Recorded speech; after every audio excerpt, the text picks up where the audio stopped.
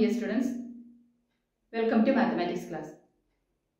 Today we are going to start our second chapter, that is simple subtraction. In this chapter we will learn different ways of subtraction. Subtraction means to take away or to remove. It is represented by minus sign. Now let us see some examples. Here we have 8 flowers. If I take away 2 flowers, then how many flowers are left? Yes, 6 flowers are left. For 8 flowers, we have to write 8. Here we cross out 2 flowers. For 2 flowers, we have to write 2 just below the number 8. Children, don't forget to write minus sign. If we subtract 2 from 8, what will be the answer? Yes, answer will be 6. So 8 minus 2 is equal to 6. Let us see another example. Here we have 7 lollipops. If I take away 5 lollipops, then how many lollipops are left? Yes, 2 lollipops are left. So 7 minus 5 is equal to 2. Let us see one more example. Here we have 8 trees. If I cross 4 trees, then how many trees are left? Yes, 4 trees are left. So 8 minus 4 is equal to 4. Children, do you remember addition by using fingers and tallies? Same as addition, we can do subtraction by using fingers or by drawing lines. Let us see some examples. Our first question, 9 minus 4.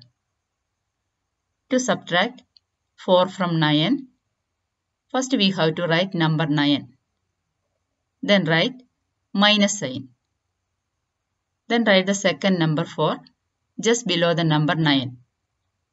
Now let us learn how to do subtraction by drawing lines. Here first number is 9. So draw 9 lines. Now we have to subtract 4 from 9. So we have to remove 4 lines from 9 lines. Now how many lines are left? Yes, 5 lines are left. So 9 minus 4 is equal to 5. Now let us see another example. Our next question is 5 minus 3. First write the number 5. Then write the number 3 just below the number 5. Don't forget to write minus sign. Here first number is 5. So draw 5 lines.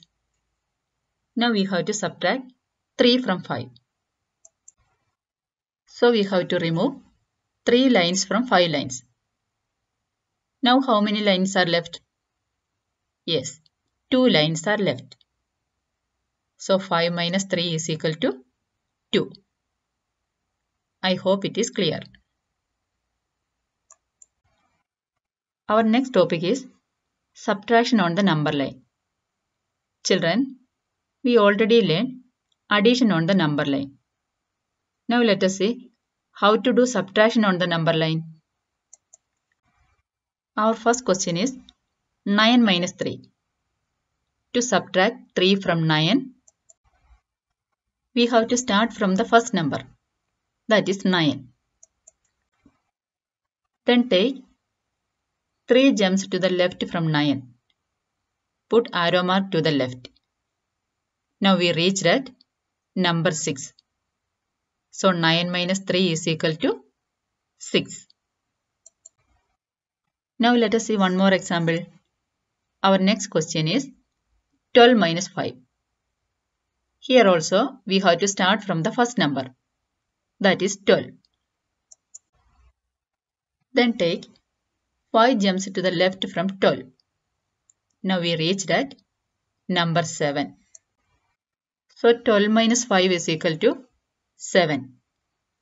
I hope you understood subtraction on the number line. Now let us learn the properties of subtraction. First property is zero property of subtraction. We know that 0 means nothing. Therefore, when nothing is subtracted from a number, the number remains the same. For example, let us take the numbers 6 and 0. When we subtract 0 from 6, we get the number 6. Let us see one more example. Let us take the numbers 12 and 0. When we subtract 0 from 12, we get the number 12. So we can say that when we subtract 0 from a number, the difference will be the number itself. Second property is, if we subtract a number from the same number, we get 0. Let us take the numbers 7 and 7. If we subtract 7 from 7, we will get 0. Similarly, 9 minus 9 is equal to 0, 4 minus 4 is equal to 0, and 15 minus 15 is equal to 0. So we can say that if we subtract a number from the same number, we will get 0.